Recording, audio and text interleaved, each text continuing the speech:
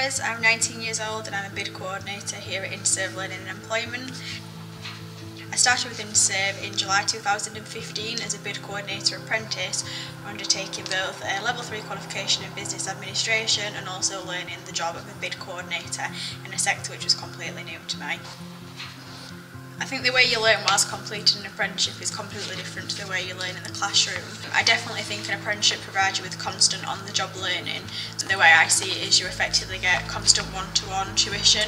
My line manager Emma is like my line manager and my mentor rolled into one. The real thing for me is how your confidence has developed. Since we've got our new apprentice, Ryan, who you recruited, I know that as Ryan continues to develop, so will you. Yeah. I think you know how much you've developed. Yeah. So it's been really, really good to see you achieve so much. My personal highlight of the year was you achieving the Apprentice of the Year for Yorkshire Humber.